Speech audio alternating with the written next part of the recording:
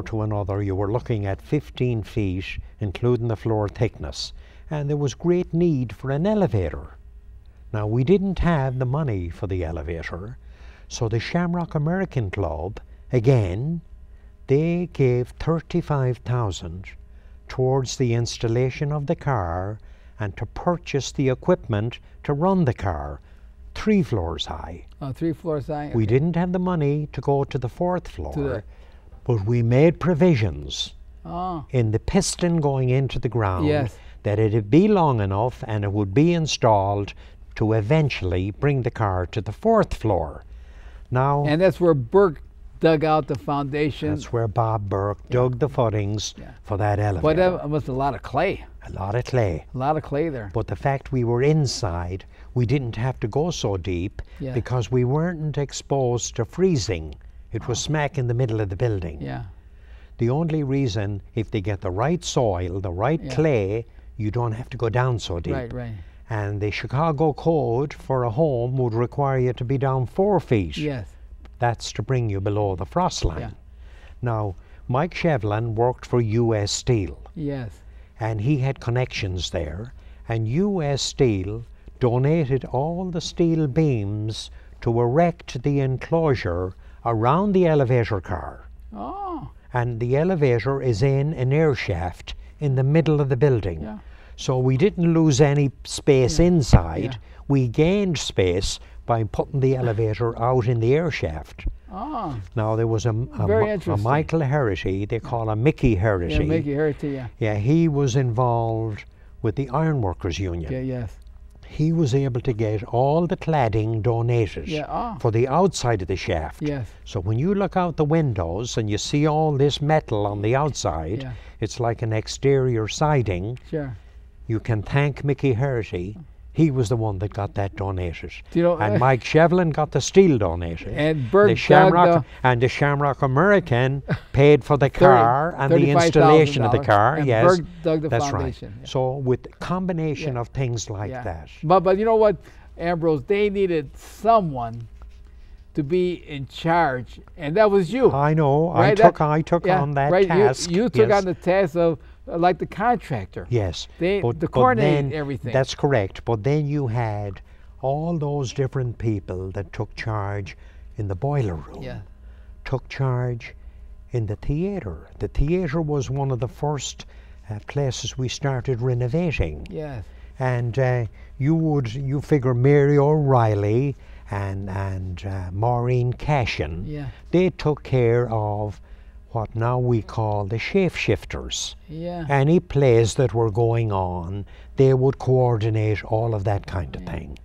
Now the painting, when we started to paint the theatre, you know, there was plastering to be done. Yes. There was peeling paint all over the place. Yeah.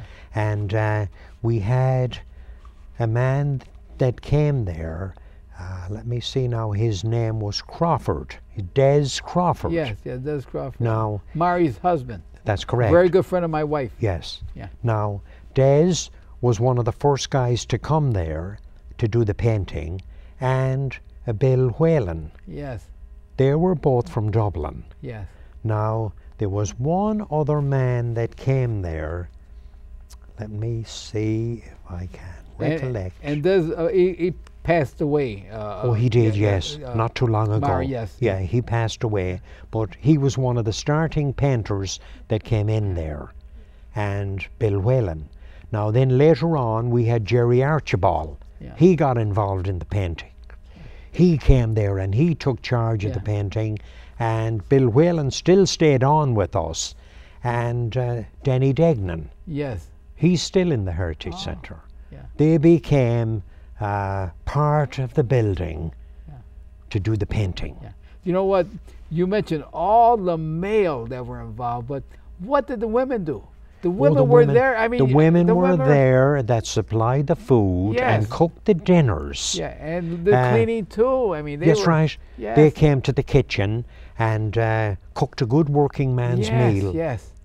You'd go in there And at they 12:30. still do it now. They still do it now. Yeah. You'd go there at 12:30 and have a good working man's lunch, Yes. hot dinner, Yes. and at 9:30 they'd have a tea break and Yes. coffee. Yes, yes. Yeah. All of that. Everyone volunteered, male, That's right, female, that's right. maybe kids came Now, involved. even to have our first meeting, our first get-together for the workers, we'd normally have that Yeah. a little bit after Christmas. Yes. We did not have the money to bring in a caterer, and all those ladies cooked at home and Yes. brought the food, and we had a great party. And Tom Cooney from the Cooney Funeral Home, they paid for the liquor Yes. for that first get-together Yes. that we had in the Heritage, and a few more after that. Do you know what, Ambrose? I have never tasted the best potato salad. I don't know if you know a family by Mike Griffin, his father. Yes, yes, I knew he worked in the Heritage Yeah, Centre. He was a plumber. Yeah, his mother makes Yeah. the best potato salad Yes. I ever had. Yeah. Now, Frank Griffin worked in Yeah. the Heritage Centre, I'm sure, when Mike Griffin was only a young Yeah, fellow. yeah, His yeah. father worked there with the plumbers. Yeah, and they make they made the best brown bread around. That's correct. Yes, yeah. I mean excellent. Yeah, I look forward to She every was time. a talented lady. Oh yes, yes, Yeah. Now, with the 5th province, yes. when we decided to do that area down there, we had a lot of guys that came from Ireland that were stonemasons. Yeah. We had Johnny Joyce and his brother Pat Joyce. Now, they'd done the stonework in the fireplace, in the immediate fireplace? Now, Kevin Moran, he done the slate floors in the 5th province, and he also built the chimneys from the first floor up and out through the roof. Let me show a picture Okay. of and it's the first slide. It's the Ambrose without your shirt Well, that doesn't matter. with three others on the roof. Mhm. There and you mentioned that the separate flume that came up bypassed the there is Ambrose on the screen there, and what are you doing there? We were building the chimney on the roof. That was part, you see the scaffold protruding up. Yeah, who are those? Do you remember? Marty Mersch was there, I know, which would be in the lower right-hand corner. Yes, okay. Now, I can't see the other two clearly, but I know I'm standing in the middle with no T-shirt. Right, no T-shirt. Yes, Yeah, yes. and Marty Mersch is down Yeah. in the bottom right-hand corner, and he has no T-shirt. Yes, right.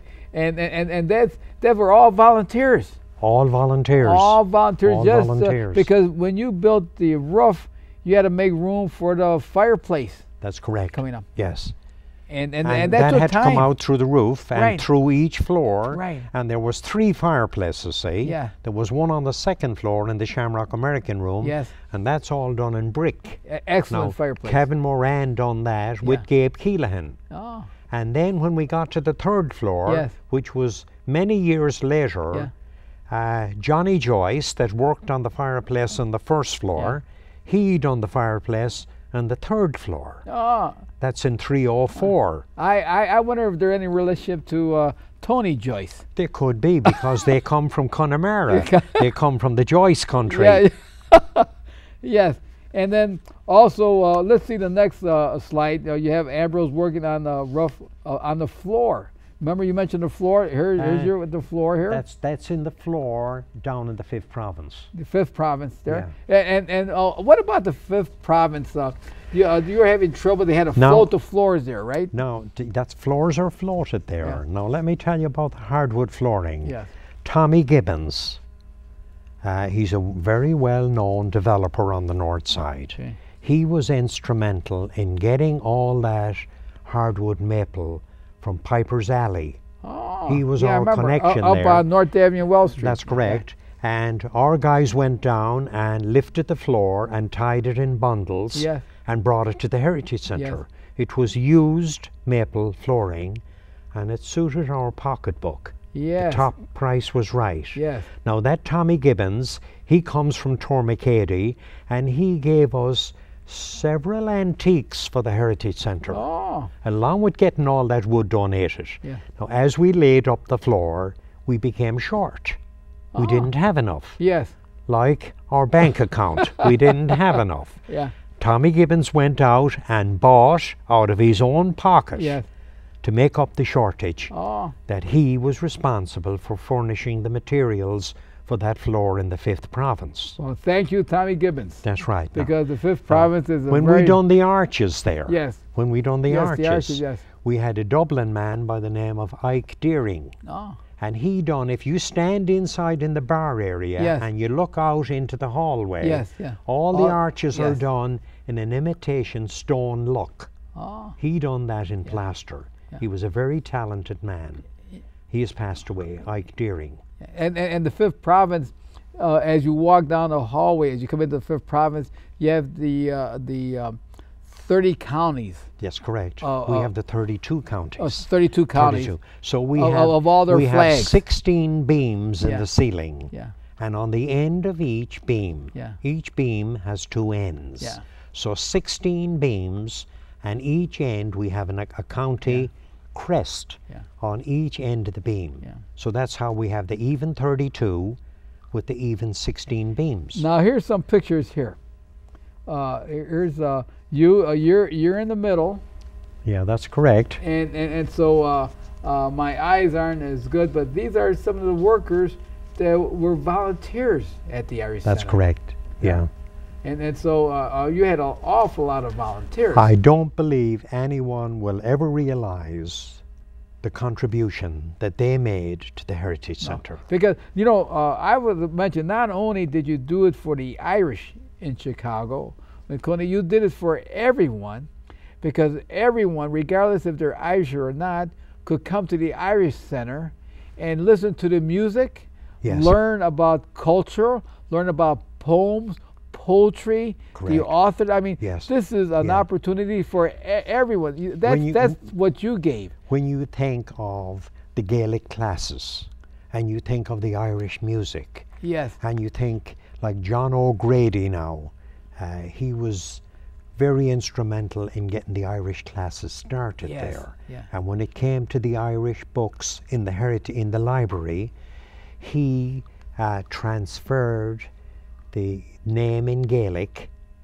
into English. Yes. So we have a collection of Gaelic books Yes. also. The large, I think your large. library is the largest in the United States, the Irish. Yes. Because I met some people from Phoenix, Arizona, as O'Hare went to San Francisco with his movie camera to bring back to their people. Yeah, to There was- steal their ideas. Yeah, the Irish from Phoenix Yeah. came over to the Irish Center here in Chicago to see what you did so they could build their Irish Center in Phoenix. You see how it moves? Sure. And, Yes. and so you have to get Yeah. ideas and also the 5th province. Yeah. Do you know now, what? besides, we're getting a little bit ahead Okay. here. When John O'Grady started those classes, Yes. he had help. Oh, yeah. Now, he had an Irish-American girl there, Kelly Shea Doherty, Okay, yes. and she was a great contribution to the classes Oh. and went to Ireland 2 years to go to school there for Gaelic. Oh, And then we have a Pather Oma, and he teaches there. He teaches there up in 304 Gaelic classes. yes, yeah. You have all of that kind of thing that came to us for free. Yes. That kind of talent. So if you figure like the plumbing, we had a Bill Doherty. Yeah. He came there, and a Martin Clancy, Yeah. and a John Cawley, Yeah. and a Martin Wolfe. Yes. Now, they all came from the one plumbing contractor. Yeah. What was the name of the contractor? That I don't know. Oh, yeah. Because we should give him credit. Yes, it might have been Shamrock Plumbing. Oh, yeah. And the plumbing supplies, a lot of them were donated by Dan Lydon. Okay. Now, Dan Lydon was very involved in the Plumbers Union, Yes. and he was the organizer of the St. Patrick's Day parades. Oh. He's put a lot of materials our way for free. Yeah, you know what? I'm a retired 130, but not a plumber, I but say. a technical engineer. Yeah, yeah. Yeah. So we were very, very fortunate to think that all those trades, now for example, the electrical, Yes. we had a Pat Fagan, Yes. Pat McKenna, Yes. a John Mulcrone. Yeah. They all took charge of the electrical, and a Ray Phibbs He has passed away, and Pat Fagan has passed away. Yeah. And we still have a good showing of Irish electricians that come to the Heritage Centre. All of that made it what it is today. Because, you know, to remodel a building that's about, you said 88,000 square feet. Yes. And to do something remodeling, you need almost every trade in the building trade to remodel and fix up that building. And, you know, think of any trade, you needed that at that building. Yes. You see, when we started in the theatre, there was a lot of plaster carvings that were done there. And we had a Sean Ridgway. He came there with Des Crawford. Okay. And they were able to have materials donated.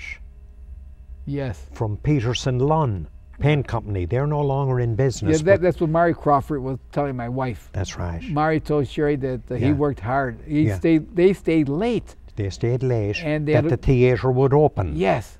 Now, I didn't go on vacation that year, no. so the theatre would open. Oh. So that'll give you an idea of the type of interest. Oh, yes. You and everyone had. Yes. In that center. Yes. Yeah. So after the theater, you have the chandeliers that are nice, excellent. We had, you see, Kevin Sherman was our volunteer architect. Oh, okay. And Pat McCarthy was our structural engineer. Oh. He was for free. I'm good friends with Pat McCarthy. Yes, and then Jim Kinney was our mechanical engineer. Yeah. So we had everything on a silver platter for free. Yeah. Now, I think Pat is doing the structural work for your roof, too. That's correct. Yeah, he's doing the that's correct. That's correct. Now, explain, so the fifth province, you did the fifth province, you had a floating floor, but what is the meaning of the fifth province? Do you know when Robinson came? Okay. What did Robinson say? Before it was the fifth province, it was the members' lounge. Okay. Now, when Mary Robinson arrived into the Heritage Centre, she made a remark. Yes. Ireland has 4 provinces. Yes. Now, the 5th province of Ireland, from my upbringing, was within the tone of the Bow Bells in London. Yeah. That was referred to, if you were going to England, to the London area, you were going to the 5th province of Ireland. So she made a remark when she visited the Heritage Centre, this is just like the 5th province of Ireland, something Ireland does not have. And then she said it's neither there nor here. That's correct. But it's what's in your heart. Yeah. That is the 5th province. Exactly. I remember when she was there and Sherry and I were there. Explain about the library. Do you have anything about the library? First of all, I'd like to mention when we were talking about all of the different talent that came through the door to promote Irish culture. Yes. You figure we had Noel Rice. Now, he was a great contribution for teaching the kids the music. And he put a lot of time into the Heritage Centre and had those classes every Saturday. Yeah. Now, we had a Mickey O'Donnell. He took charge of the sheet metal work. If there was any sheet metal work to be done, Mickey O'Donnell would handle it. And he was a union sheet metal worker. Yes. Good for the Heritage, no charge. Well, let's bring up another slide. We got Ambrose. You're working in the ceiling on a light.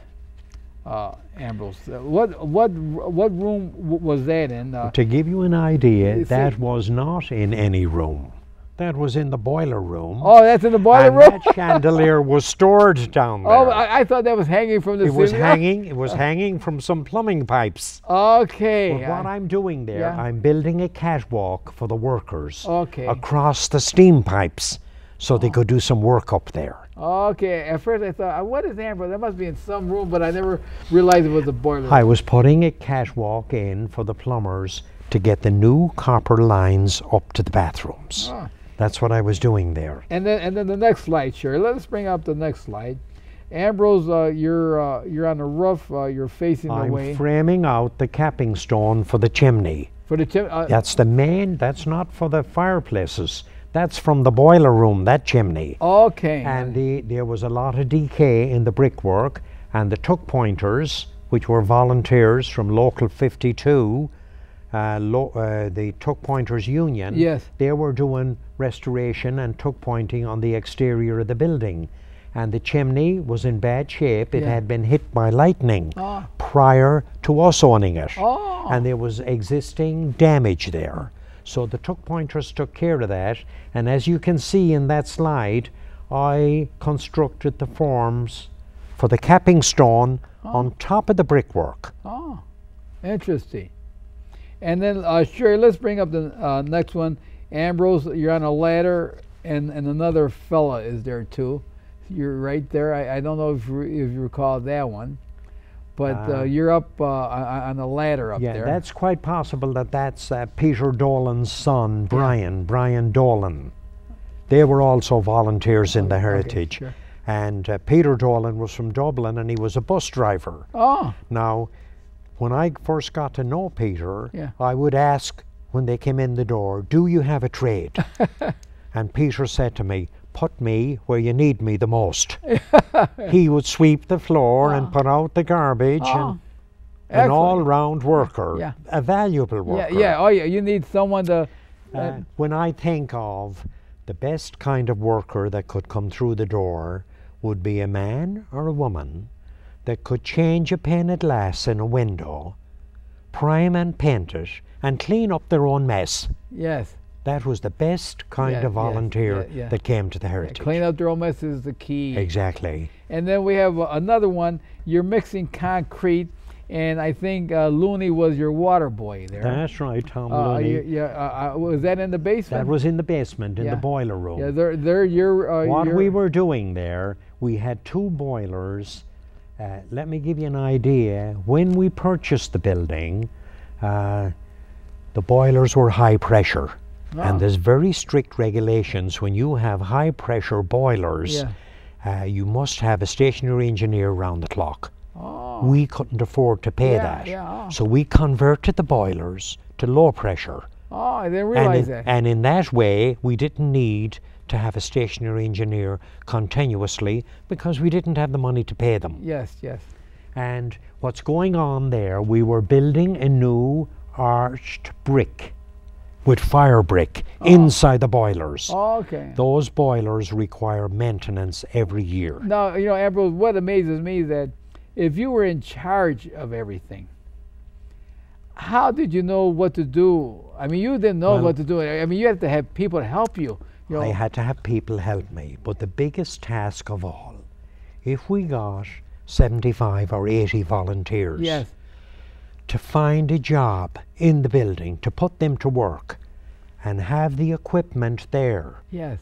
I would be begging and borrowing from other contractors for equipment to keep them projects going. Yes, going. Now, there was great people out there. You take, like when we were doing the elevator shaft, Yes. Joe Kilroy, he was a mason contractor, and he'd call me up and say, "I'm very busy, Ambrose. I can't come and give you any time, Yeah. but put me down for a donation for some materials. Okay. Do you need something?" I said, "Yes. We need cement block, 8-inch cement block. We need common bricks. We need sand, cement, lime." And he would get an order together, pay for the order, and have it delivered to the Heritage. Excellent, excellent. People like that Yes. were like gold to us. Yes, yes, yes. Now, Pat Burke would put the reins on the spending. If there was any items that we could not pay for, he would tell me, "Ease up on the spending." Now we got one more picture showing a lot of volunteers. We'll see how it looks on the screen here, but you had a lot of people there in this one picture showing you at all those people. Yes, that was taken in the entrance of the library. Entrance of the library? Yes. Now, there were so many people from all walks of life. Yes. If we were going to have a group picture, as soon as the ladies served the lunch, Yeah. I would let them know before they leave the kitchen, we're going to the second floor for a group picture. And the group is male and female. That's right. The ladies from the kitchen came with us. Yes, because they were a very important part. Very, very important. We had one particular lady there, Maureen Hennelly. Yes. And she was there like from day one. And let me think now for a minute. Mary Ganley. Okay. Mary and Jim Ganley they have both passed away. They were very involved in the Heritage Centre and great supporters, and worked the kitchen. And Jim Ganley was a plasterer, and he came there and he worked with the plasterers. Hmm. And then you mentioned in the library. Yes, in the library now, Peg Reed yes. was there ahead of me. Yeah, Peg Reed. I'm a very good friend of Peg Reed. Peg Reed was a librarian for the Chicago libraries. Yes, on the south side. And she was in charge of 16 libraries in the Chicago area and had a tremendous knowledge about the library. Very fine lady. Fine lady. And her husband was a carpenter. That's correct. He worked there with us. Yeah. Joe Reed. Yeah, Joe Reed. Union carpenter from Local 58. Yeah. Now, when we started the library, what a lot of people are not aware of, there's 2 steps up into the library. Yes. And the reason for that, the existing floor of the library is only good for 16 pounds, 60 pounds per square foot of live load. The library floor calls for 200 pounds. Oh my God. So we had to strengthen that floor with flex core slabs that were special order. Pat McCarthy, he figured out, calculated what size and what weight they could carry. He was fabulous to us. And our workers, we had several people there like Joe Gardner and his brother Tom and Jim Kilroy and Mike Neary. All of those volunteers, Frank Duffy, Gabe Keelahan, I could go on forever and ever. There'd be no end to the amount of names of all those volunteers. And the library is the largest, I would say is the largest Irish library in the United States. I believe it would be. A lot of books. Yes, a lot of books. There. And so then you had you mentioned your Gaelic classes. Yes, the Gaelic classes were with John O'Grady. Yeah. And Kelly Shane and Doherty. And Kelly Shea Doherty. Now, the bar management and golf outing, I mean. The golf outing then and the managing of the bar was a Board of Education teacher. Yeah.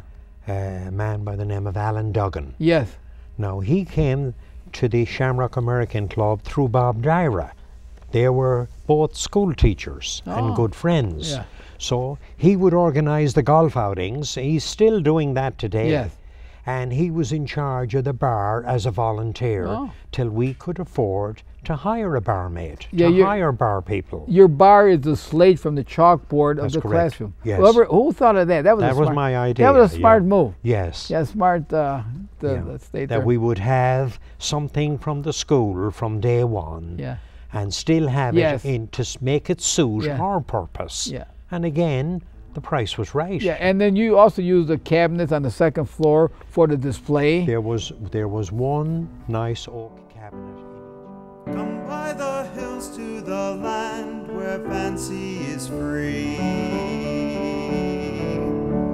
and stand where the peaks meet the sky and the rocks meet the sea, where the rivers run clear and the bracken is gold in the sun, and cares of tomorrow must wait till this day is done.